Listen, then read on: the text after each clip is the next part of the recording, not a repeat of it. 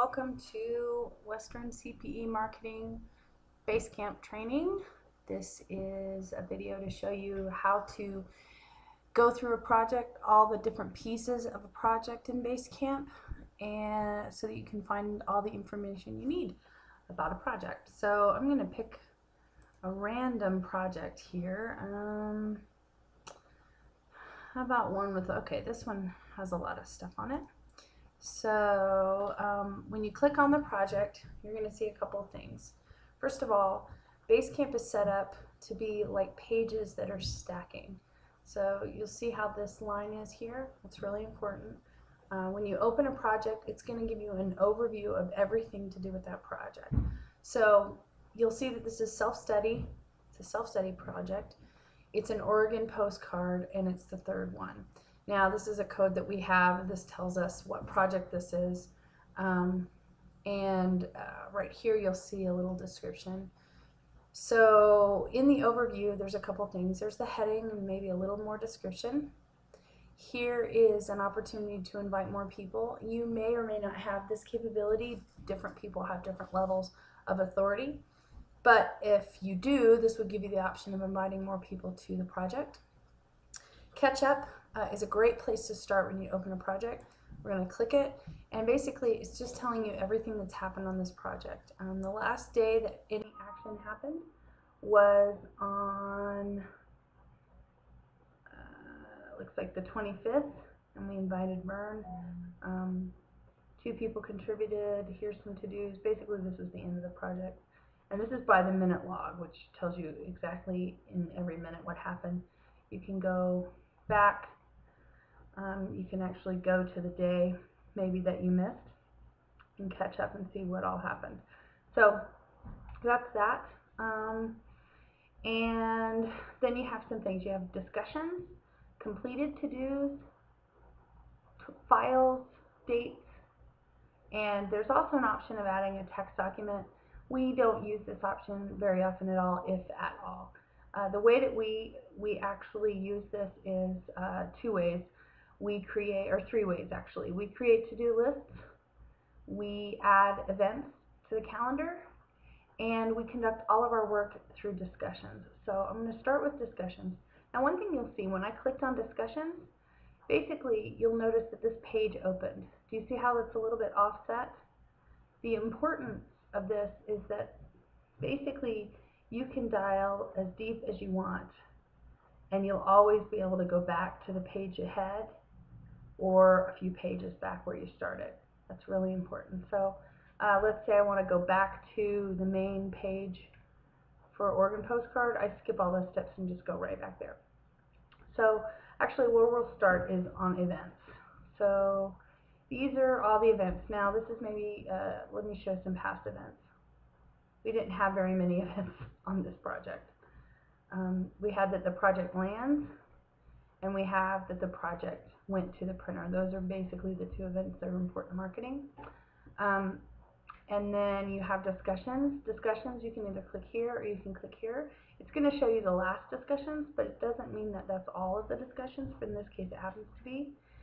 So the latest is always going to be on the top. So if you want to see this discussion, this was a discussion about graphics. This is where it started. Christian had a to-do to do the graphics, and so he actually put a few thoughts here and attached these different versions. And then we went back and forth.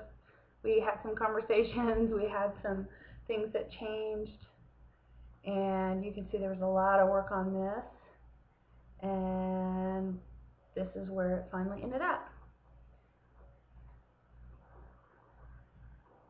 So you'll see that this is opening. This gives you the opportunity to look at this piece.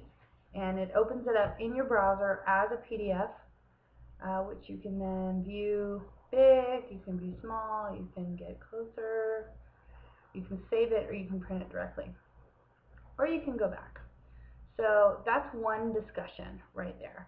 Now, you'll notice I'm going to go back to the main. I can go back into discussions, and I can look at copy edits. This was the conversation about copy editing. And this was another conversation about the graphics. So basically, that's how discussion works. You'll notice that there are all these files added to these discussions. The way that we operate in marketing is that there's two things you can do that we don't do. If you go down to to-do list, there's only one to do and they've all been completed. But in a to-do list, you can actually add files to that to-do list. That's not how we do it in marketing. In marketing, when we want to add a file for anybody to review, we start a discussion. So fake discussion, which by the way, if you want to communicate people, okay, I can't type. If you want to communicate with anybody on this, you could say, hey, just testing, ignore this, but what's up? Okay? So I could select everybody I want to get this, and if there's somebody who's not there, I could loop them in, type their name or their email, and I can post this message. It's going to show up here, but it's also going to show up in their inbox. So when you have a to-do list, obviously you can see that these things were all done. Yay, we finished that. And then whether a file was added to a to-do list or added to a discussion or added to anything, it shows up in a list right here. So you can always go and just if you want to find a file, just go look at the file. So I'm going to go back to projects and I'm going to show you a project that is a little more open. So Q2 emails. These are all the emails. Now you'll see we have a lot more upcoming events. In this tab, upcoming events will not only show all the to-dos, but it'll also show anything that are coming up. And these are all the discussions. Obviously, because these are emails, we've had a lot of discussions. One of the things that we've just started doing is to make a header of our discussions that actually has the date, the land date, the division, and a little bit of information so that you can see, with every discussion what it is. Because before we just said proof, copy edits, and you kind of had to go in and say, okay, which email are we talking about here? So anyway, you can always peruse to-dos. This is an email that's coming up, so this is a to-do list that's sitting here. You can, if you're in a project that has a lot of things going on, you can go through and look at who has what kind of to-dos, or you can just show all of them.